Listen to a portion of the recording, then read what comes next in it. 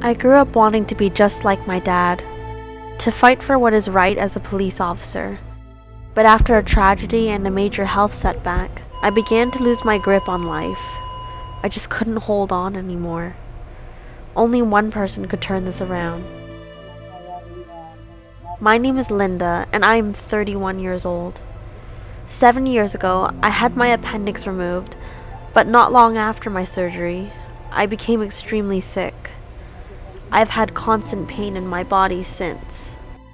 1 year earlier, Linda and her family experienced a difficult tragedy when her father passed away after battling with an illness. And as Linda was grieving her loss, she also had severe pain in her body that would not go away.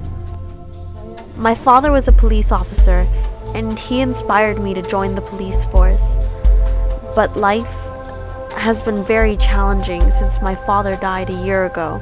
I've had no choice but to support my family, as my younger siblings are still in school and need caring for. This has not been easy, especially since the pain I've had since after my appendix surgery. I've taken my concerns to the doctor numerous times, but I've yet to receive a proper diagnosis. I've relied on painkillers and spent money on consultations and injections, but to no avail. The doctor recommended that I be admitted in the hospital for observation.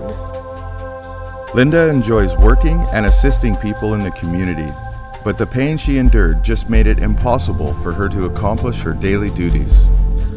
It was very frustrating. I kept praying to God to help me find healing. I was just too young to live a life like this, and I began to see there was no way out.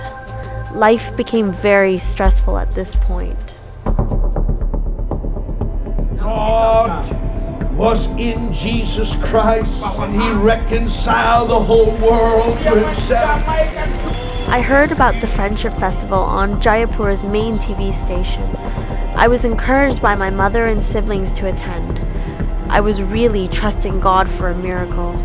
We took a taxi to the venue, and because I was in so much pain, my mother assisted me to the field. You're sitting down because you cannot stand good. Get ready to get up. Jesus will help you.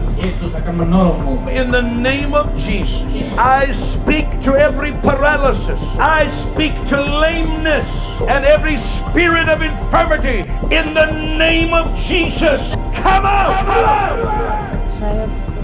As I joined in the prayer, I heard a voice telling me to stand up and walk around. Initially, I hesitated, but as I took a few steps forward, I started feeling unusual strength taking over my body. This was an amazing feeling that I had never experienced before. Tell the story of what Jesus has done.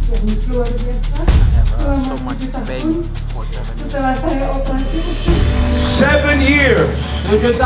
Come on, walk right now. Look at that. Come on, run back here. Today, I'm feeling very strong and energized. I did a few household chores which over the past 7 years were very difficult for me to do. My mother was very pleased and thankful to see me in this renewed state.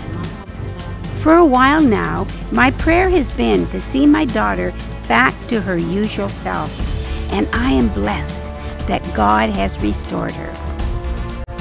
My healing has renewed my body, but it has also removed a huge burden off of the entire family. I'm looking forward to going back to work in the days ahead. Thank you, partners of World Impact Ministries, for all that you did to bring the gospel to Jayapura. But it doesn't stop here. There are still millions of people that have never heard the name of Jesus. Please continue to do what you can. Your gift continues to spread the gospel to the unreached nations of the world.